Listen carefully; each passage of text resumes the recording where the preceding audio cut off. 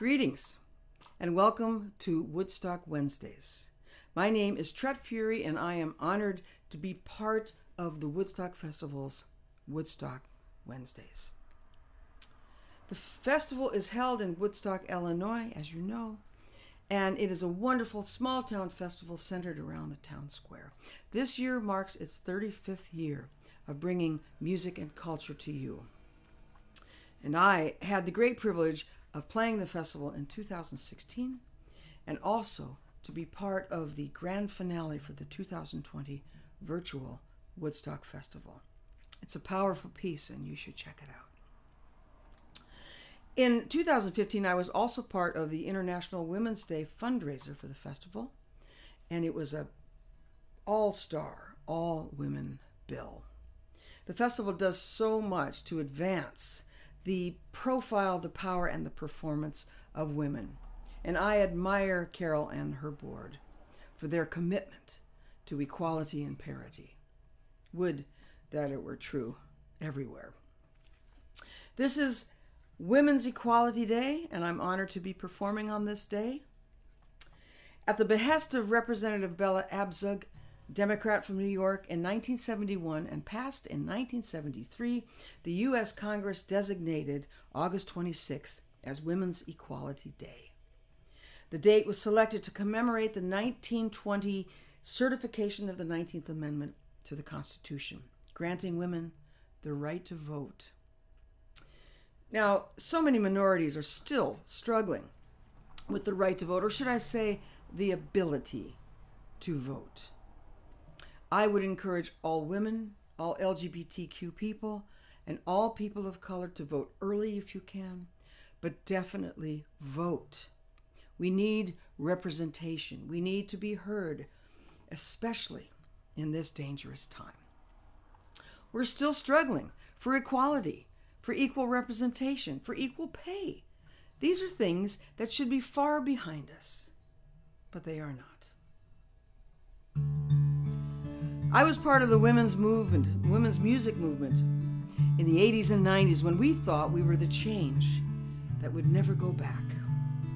But here we are. Those days were heady days. It was a second wave of feminism, and thousands of women and men would come out to hear women's music and share women's culture. We played venues from Carnegie Hall to Town Hall and large concert halls across the country. I was at first astounded and then delighted to be a player in this time of history. But as we changed and moved into the mainstream, we lost some of that history that should never have been forgotten. We gathered as sisters and brothers to share music, to share politics and culture. And I can't help but feel that we have gone backwards.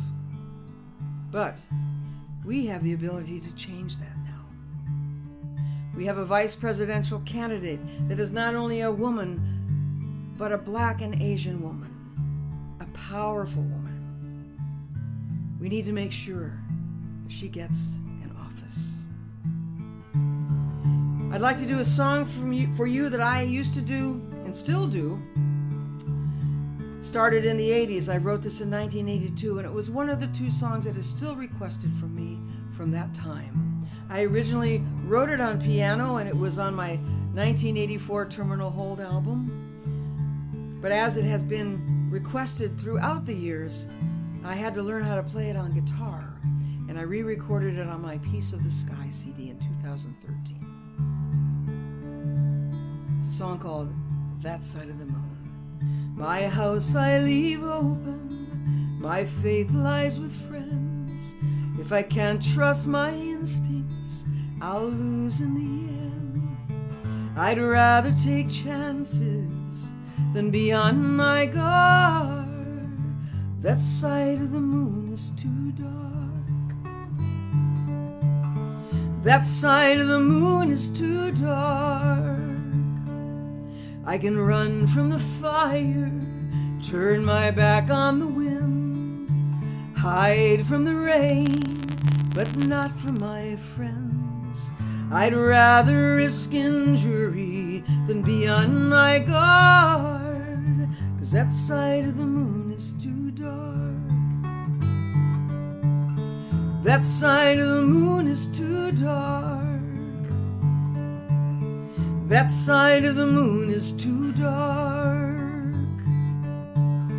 That side of the moon is too dark.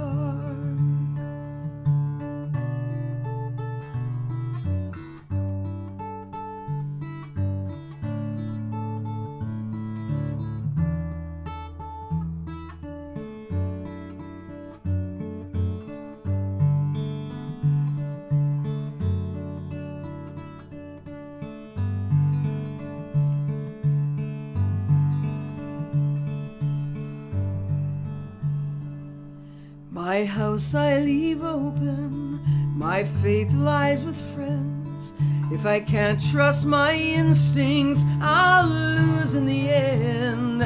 I'd rather take chances than be on my guard, 'cause that side of the moon is too dark. That side of the moon is too dark. That side of the moon is too dark. That side of the moon is too dark. That side of the moon is too dark. That side of the moon is too dark.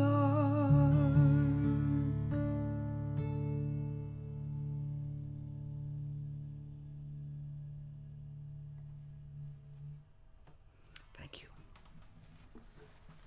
The next song that I would like to do for you is a song off of my Roses in November album.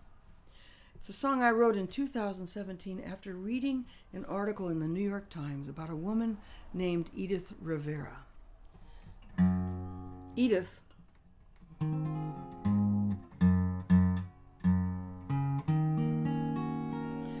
is an immigrant who had been in this country for 18 years with her husband and their child. Their son was born in the U.S. and is an American citizen. In 2015, Edith's husband was deported for the fifth and final time. She was living at the time in Hampton, Iowa, which had been a sanctuary city until the county sheriff decided to remove the designation. So here she was without her husband, raising her son, and having to make a decision whether to stay and raise him alone in a country from which she could be deported at any time, or to leave, to do something they call self-deportation. And she decided to do that. This is called Edith Rivera.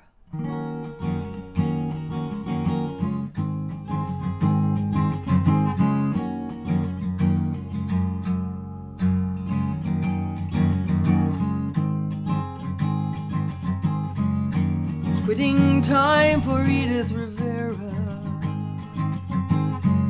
She's serving one last Mexican meal, then heading down the dusty farm road, the pedal and the wheel. No legal status in this country, though she's lived here 18 years. No driver's license in her wallet, just expired hopes and fears. Not afraid of the man in the red tie or the county sheriff's quest. This rapidly diverse farm town, no longer a place of rest. Not afraid to be pulled over or how she still will cope. Some politicians call it self-deportation. She calls it her only hope.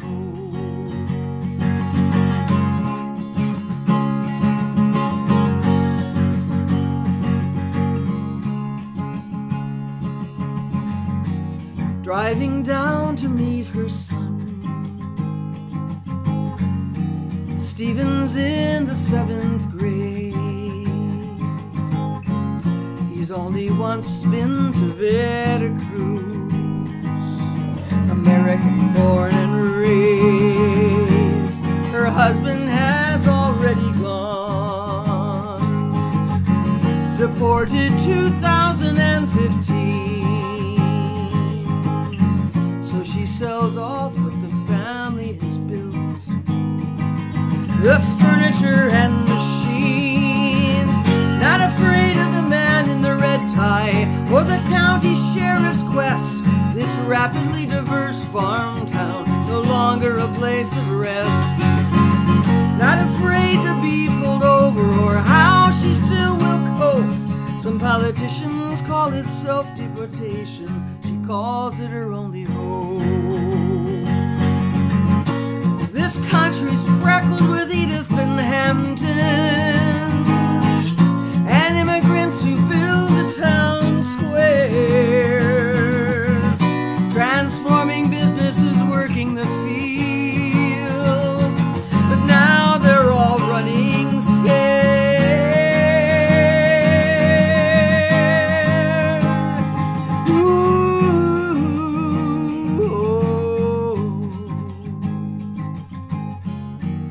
Though wretched poverty awaits her, there's nothing here she can call home.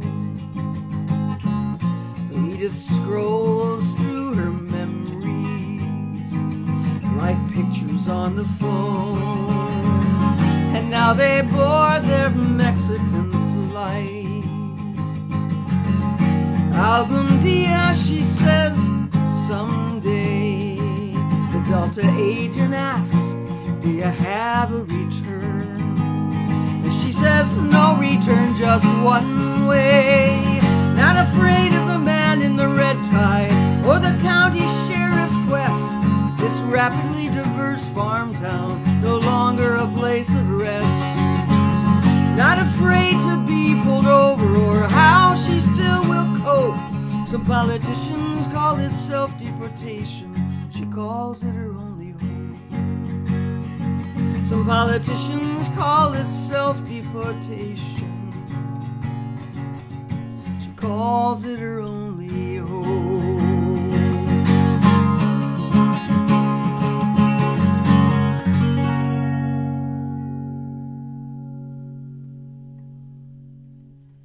Thank you.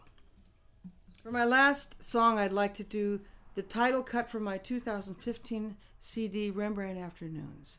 And it is a song I send out to all women who have had older women as mentors in their lives. We all have had mentors, women and men. We need them to guide us, to educate us, to teach us how to be better people. This song was for my mother, who was one of my greatest mentors, and I send this out to you all. She gave me Rembrandt afternoons, I gave her metaphor. She was my sun and I her moon, cradle to the core, cradle to the core. She painted life in long broad strokes, she colored bright and gay. She opened up the world to me and sent me on my way, and sent me on my way. Though she was older, she gave me youth, and in her boldness she taught me truth. She was my guiding light, she was so strong. Now I don't know how I'll get along.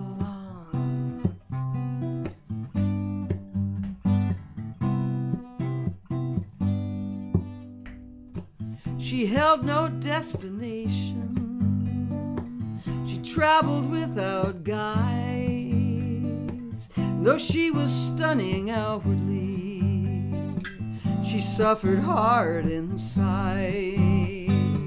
She suffered hard inside. Though she was older, she gave me youth, and in her boldness she taught me truth. She was my guiding light, she was my song. Now I don't know how I'll get along.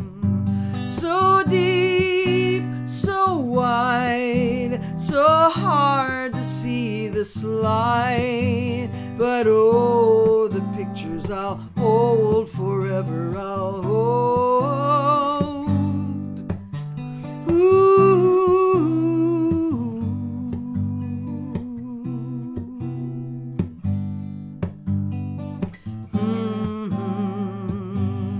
But she was older, she gave me youth, and in her boldness she taught me truth.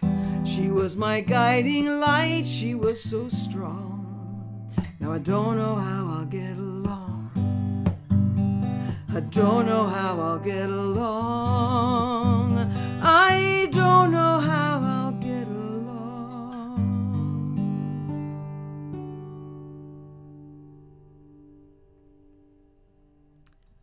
Thank you so much for spending this time with me. Again, my name is Tret Fure.